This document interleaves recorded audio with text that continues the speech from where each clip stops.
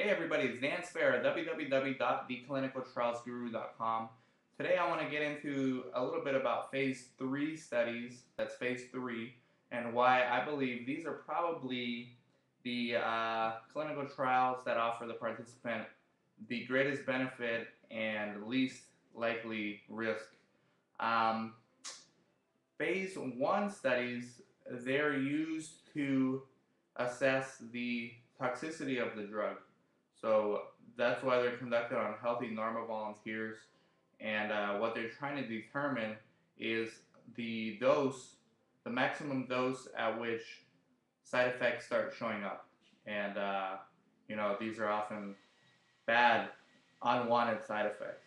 So in these phase 1 studies, there's really no other purpose besides altruism for doing these trials other than earning money. And the participants in these studies get paid a lot of money, and they often identify themselves as human guinea pigs.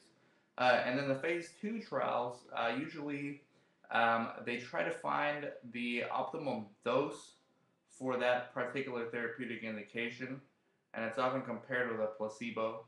So there's still, these phase 2 studies are obviously a little less risky, but the phase 3 trials, they've already found the the optimal dose, and they found out, the majority of the side effects and whatnot. So at this point, if a drug makes it to phase 3, it means it's pretty promising, and that's why these phases of trials are called what are they called? What's the word?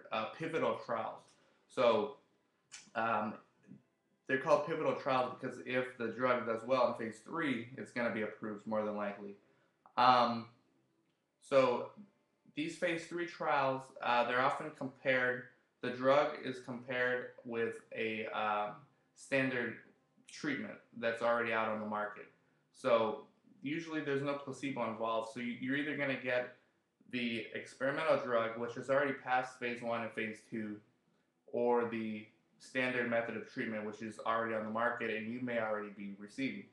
So what I'm trying to say is, if an experimental compound already gets to phase 3, it means it's somewhat promising and may be beneficial to you. If it does not get to phase 3, it was already abandoned, either because it was too toxic, the dose that is acceptable does not work, so it doesn't show efficacy, or it has too many side effects, and the FDA would never approve such a drug. So just by getting to phase 3 says a lot about the drug in question, and these studies, I believe, offer the greatest potential benefit and the least potential risk to the trial participant. If you have any other questions, feel free to contact us. That's www.theclinicaltrialsguru.com. And you can email me at Dan, that's D-A-N, at theclinicaltrialsguru.com. Hope this helps clear up a lot of the misconception out there, because phase 3 studies are extremely different from phase 1 and 2. Thank you very much.